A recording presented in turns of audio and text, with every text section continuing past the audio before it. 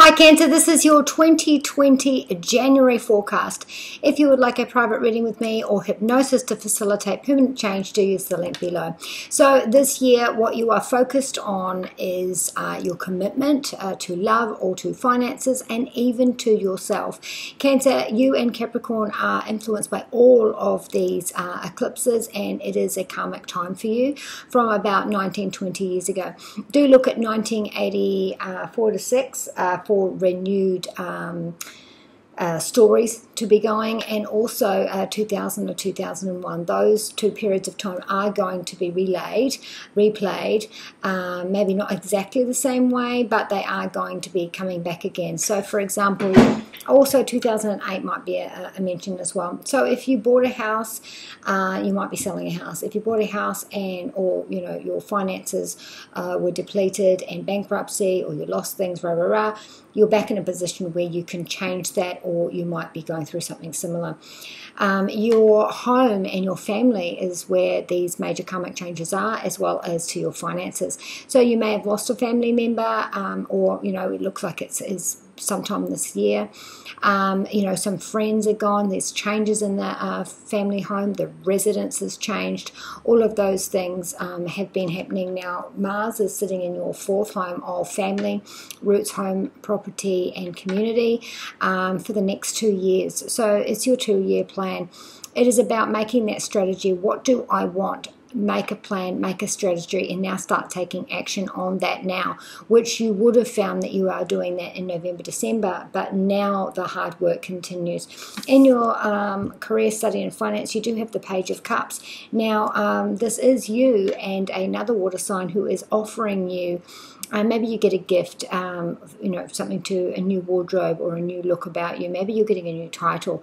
What you were before is now changed. Things are different. The way people see you, how you see other people, there is a change there. You also might have lost a friend because you see them for who they are.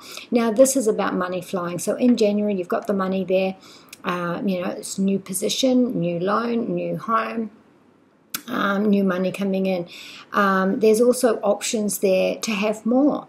For some of you, if you are going into a new place of employment, this is something new. It's something exciting. It's a different title for you, and it's got some perks and it's got some luxuries there. So you might find that through this job, or even if it's a movement, whether it be up or to the side, that there is more there available to you. You're spending money. Some of you might be spending money going overseas, or spending money on what your identity looks like. So if you're blogging, webbing, new role, whatever it is, there's something there that looks different, and so you're going to be spending some money there, or have money there to be able to bring in this newness. In home, there is a bit of a worry here. There's a family decline, whether it be you, or this is an air sign, Gemini, Libra, or Aquarius, where there's sleepless nights off. So whether it be you worried about a family member or your decline, you might be bedridden for some of you with pins and needles, headaches, migraine, seizures, something that hurts.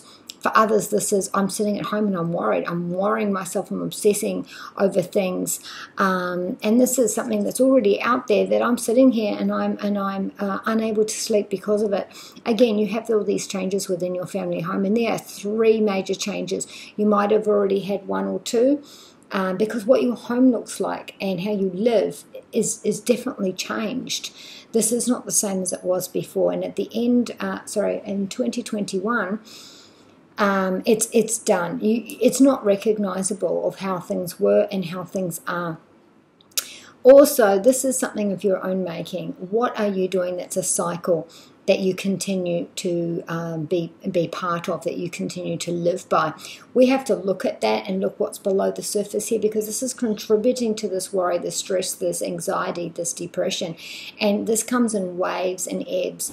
So this is where we are looking at this and we're saying, okay, well, is this something psychological that I need to address and look at? Now, when it comes to your health, you have got some issues there where maybe you've been working on your health and things have been going good, they've been going bad, and then there's a plateau, because there is challenging willful behavior here, and it's about getting back on board and about committing to that. Now, the 7th house is ovaries, lower back, kidneys, veins, and buttocks. So all of those areas, you might find that there is some resistance there, some pain there, some inflammation there in that area, and you're avoiding doctor's orders or avoiding getting it looked at, because this is where I'm resisting back and saying, look, this is something I don't want to commit to, this is something I don't want to listen to, this is something I don't want to believe, or even other people pointing the finger and I'm saying, no, that's not right, I'm doing it this way.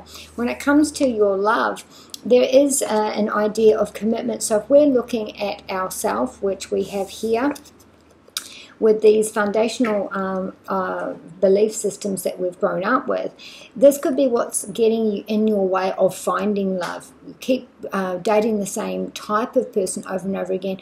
How are you drawing these people in? Is this an ideal that you've set yourself from what your belief systems are, where you keep attracting someone that is not stable, that may lie, that may cheat, rah, rah, rah, rah, rah. This is where you need to look at that. Now, for some of you, I am laying awake because I am in a dating situation or a partnership situation where they have lied, they've cheated, they have, in all aspects of dating partnerships. I feel like, or I'm worried that there is cheating or lying going on. I'm worried, I feel like that there is no real commitment, being foundation in this relationship. Someone's avoiding responsibility, someone's avoiding commitment here.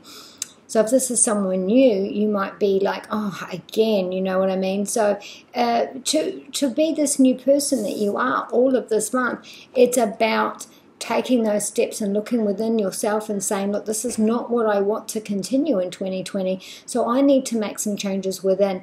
It's how I believe, my belief systems, the people around me. I need to look at things differently, and there are going to be some endings in December where you're starting in January and you're going, all right, well, this is the new me. I'm not going to let people take advantage or lie to me. I'm not going to let people, I'm not going to sit there worrying and being stressed out and all those sorts of things about things outside of my control or what people think. In terms of a relationship, a long-standing relationship, look, there's a discussion here where people are pulling each other's strings, where people aren't reliable, where they're avoiding where they need to be, you or them. And we need to put this at a foundational level where we are making those changes there. With our Adoring Virtue messages from the angels, and Cancer is. Some of you are worried about the finances here. Look, they are looking good, and then we overspend, and then things aren't good, and then we have to worry about that. Also, about what our home looks like. Maybe you're ready to sell a house, and you're worried about that. Like I said before, you could have bought this house in 2007 or 8, and now you're looking to leave that behind because you're ready for this newness that's coming about, new mortgage, new lifestyle. Yeah, Daniel's talking about this commitment that you're working on all of this year. There are opportunities there. Daniel is for love and with finances. Francesca is talking about this decline.